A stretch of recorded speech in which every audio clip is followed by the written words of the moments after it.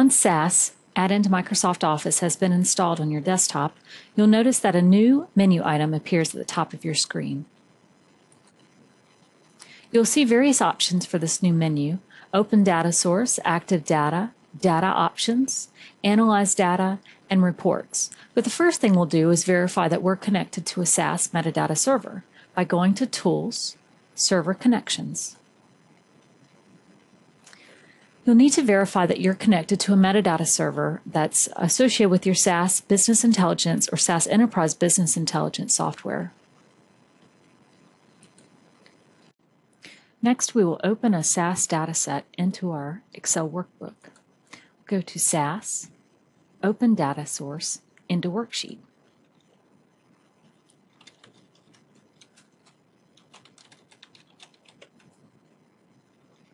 We'll initiate our connection to SAS main. The first thing you'll notice is you go to SAS main, and you can go to any of your defined libraries. We're going to go to SAS Help, and then Choose. The other option we have to open data sources is to open information maps. But remember, we can always open Excel worksheets into our workbook.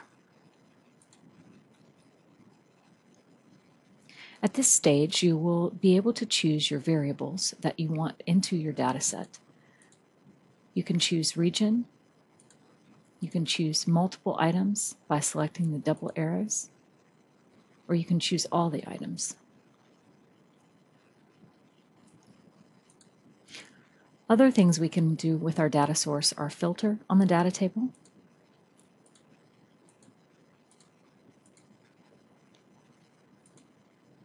we can add additional criteria by selecting and or.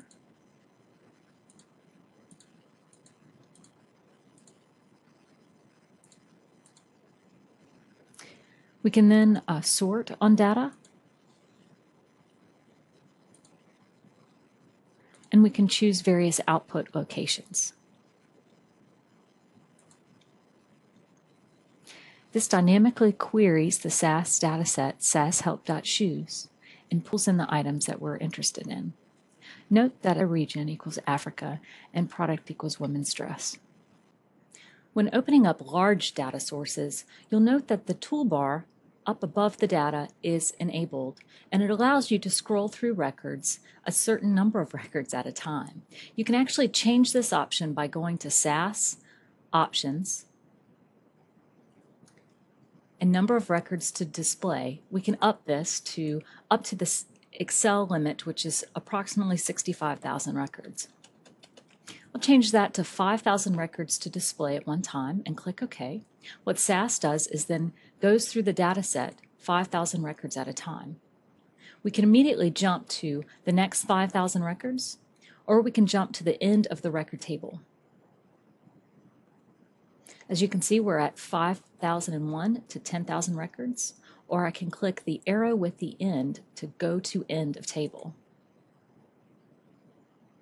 It is important to note when you're opening up tables that are larger than the Excel limit, you need to utilize the SAS Analyze Data task to report on this data, so that SAS will be the engine of choice rather than Excel.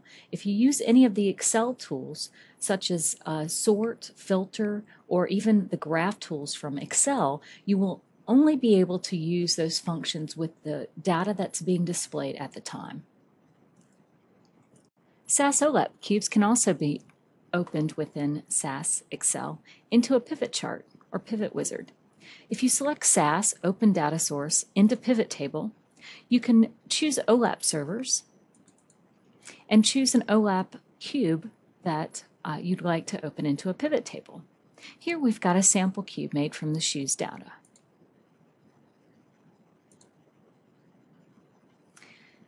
At this point, it is very similar, actually it's identical to the pivot table wizard many Excel users are familiar with. You simply click and drag data elements into the pivot table. You'll see you've got various dimensions. You have access to select multiple items. You can also drill into subsequent data.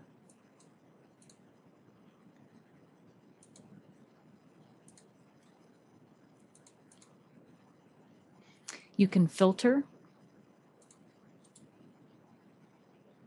and you can right-click on this data to refresh. It then goes out to the SAS OLAP cube and brings in the new data.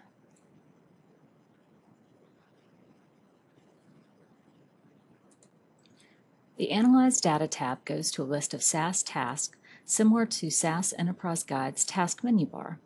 Note that some of the items will not run if SAS BI Server doesn't have the appropriate license, such as the Pareto task, as this requires SAS QC. These tasks can be removed by the administrator by manually removing the associated DIL from the installation. Also, custom tasks can be added to this menu bar, and this is discussed in more detail later. These are very easy to use, included as an example for generating a bar chart. First, you'll select the display type. These are similar to Excel bar charts.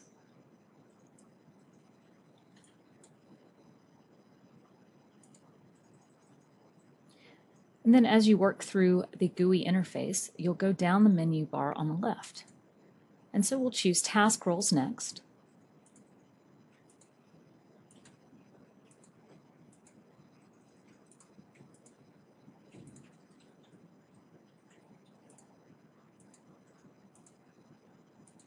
And then we can modify the appearance.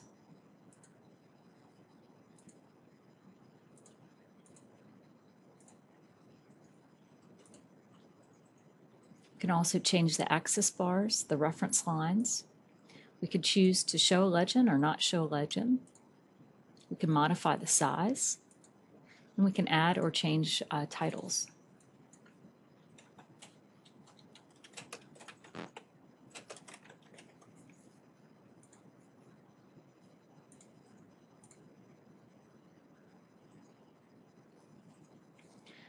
This is using the SAS ActiveX components, so you can double-click this graph and modify it on the fly. However, these changes will not be saved when you refresh the chart. If you'd like to change this graph, go to SAS, Modify,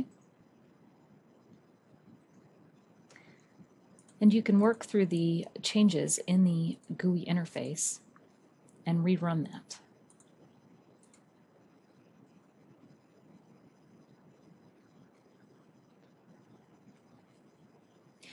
As this data changes, you can save your Excel workbook on your machine and simply click Refresh to refresh against the data tables. As mentioned before, the SAS data options can be utilized or modified to change the number of records displayed on the screen.